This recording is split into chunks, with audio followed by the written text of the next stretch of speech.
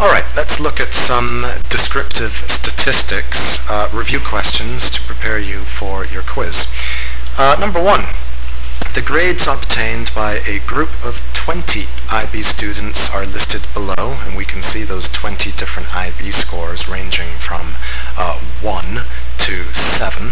Part A, complete the following table for the grades obtained by the students. So I can see that there was only one student who achieved a grade of 1, so there the frequency is 1. How many students received a score of 2? Let's see, 1, 2, 3, 4, I count 4 kids who got a 2. I already told us that there's 2 kids who got a 3. That seems to be backed up by what I can observe. How many kids got a 4? Well, none in the top row. In the bottom row, 1, 2, 3 kids. And then the 5 is done for us, the 7 is done for us. We just got to put in the number of 6s. I can count 3 in the top row and 2 in the bottom row. That's 5. And a good way of just making sure that I've done this correctly is by adding together these numbers in my frequency column and making sure that I get a total of 20. So let's see, 1 plus 4 is 5, plus 2 is 7, plus 3 is 10, plus 4 is 14, plus 5 is 19, plus 1 is 20. Great, so I must have done part A correctly since it did add up to all of my 20 students. Part B, write down the modal grade obtained by the students. That's the one that occurs the most frequently because of the word mode, and so we can see that the one that occurred the most frequently is, recurring 5 times, is a score of 6. Part C, calculate the median grade obtained by the students. Well, there's a couple of ways we could do this. One way we could do this is manually. We realize that there's 20 students. If you cut 20 students into half, you'll have a lower 10 and you'll have a higher 10. Okay, bottom half, top half. We know that the median occurs in the middle, so it's going to be the 10th biggest, that is to say the highest of the bottom 10, tied with the lowest of the top 10. And so we are looking for the 10th and the 11th values, and then we will take their midpoint. So let's see, this is 1 value so far, plus 4, that's 5 values so far, plus 2, that's 7 values so far, plus 3, that's 10 values so far. So our 10th value must be inside this category, and so the grade is 4. And then the 11th kid must be the very first one in the next category of 5. And 4 plus 5 divided by 2 gives me 4.5. So I believe my median is 4.5. Now let's use the calculator to verify this. In stat, I'll edit list 1 to be all of my different grades. 1, 2, 3, 4, 5, 6, and 7. And then list 2 will be all of the corresponding frequencies. 1, 4, 2, 3, 2, 5, and 1. And, oops, I made a mistake. It's 4, 5, and 1, isn't it? Sorry. So, there. 4 kids who got a 5. And now I can quit, and I'll say stat, and I'll say calculate, and I'll do 1 var stats. But before I just hit enter, I have to remember that I'm now dealing with not only my x values of my grades, but also their corresponding frequencies in list 2. So 1 var stats is going to be second 1 for list 1. Those are all my x values. So the first thing that you put into 1 var stats are your x values. And then comma, and the second thing we put into 1 var stats are all of your corresponding frequencies, which I happened to enter into list 2. And if we look for the median, down by scrolling, we'll see that the median is indeed 4.5, just as we had done manually, 4.5. Alright, let's move on to question number 2. There's a survey conducted of 208 different houses. How many bedrooms occur in each one? And we can see a table of results. First, let's state whether the data is discrete or continuous. Well, our data is the number of bedrooms, and the number of houses is the frequency with which each of these data values occurs.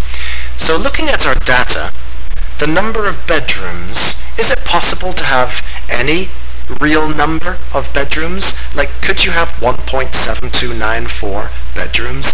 Of course not. Therefore, this is known as discrete data, where we have gaps in between the possible data values. There's nothing that can occur between 1 and 2. Continuous data would have been something like a height, or an age, or a weight, or a time, where it is possible to always go in between any two values if you have a device that can measure that precisely. Let's move on to part B. We need to write down the mean number of bedrooms per house. Now, one thing we learned from some of the practice exercises is that when the mean is worth 2 marks, they're probably expecting us to show some kind of work. So we know that one bedroom has occurred 41 times. So instead of doing 1 plus 1 plus 1 plus 1 plus 41 times, let's just do 1 times 41 to represent the 41 houses with one bedroom. And then we've got 2 bedrooms in 60 houses. We've got 3 bedrooms in 52 houses. We've got 4 bedrooms in 32 houses, 5 bedrooms in 15 houses, and 6 bedrooms in 8 houses. We want to take that total amount and divide it by the total number of houses, which is 208. Now I've written down my calculation. I could, I suppose, enter this into the calculator. Why don't we do that? So we've got, oops, I need to exit. Alright, here we go. 1 times 41 plus 2 times 60. And by the way, this is actually not the way I would recommend doing it, but it works, and I'll do it in a quicker way on the calculator in a minute. 3 times 52, 4 times 32, 5 times 15, 6 times 8. And I'll take that sum, and I'll divide it by 208, and that should give me the mean number of bedrooms per house, 2.73.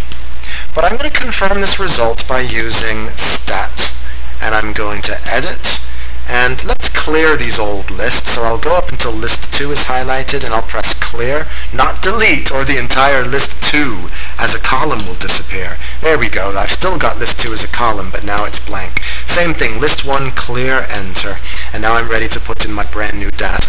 So my bedrooms are 1 bedroom, 2 bedrooms, 3, 4, 5, or 6 bedrooms in a house, and my corresponding frequencies are 41, 60, 52, 32, 15, and 8. Alright, now then, let's quit and go into stat, calculate, one var stats, and we need to tell the calculator that all of our data is in list 1, and then all of our frequencies are in list 2. And then we can press enter, and look, it confirms that our mean is 2.73, just like we did by hand. It also tells us that the standard deviation is 1.34. And it's going to be a lot quicker just to use the calculator's value. I mean, look, it's only worth 1 point. They're not expecting you to show the entire long process with the columns and the x minus x bar all squared, and then the frequencies times those squares. And you remember that big long table that we would do? That's only if they want the standard deviation, if they want you to show all the calculations, and then it would be worth around 3 points. In this case, it's only worth 1 point, so please use your calculator value.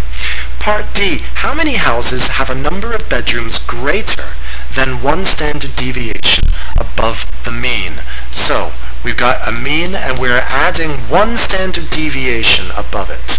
So that's going to be 2.73 plus 1 of our standard deviations of 1.34. And that gives us, let's see, do this on the calculator, I think, 2.73 plus 1.34 gives me 4.07. And so it tells us then that we're looking for houses with a number of bedrooms greater than this amount of 4.07.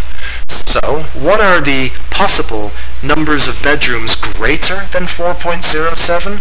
Well, 5 bedrooms or 6 bedrooms. There's going to be then a total of 15 plus 8 houses which have got more than 4.07 bedrooms per house.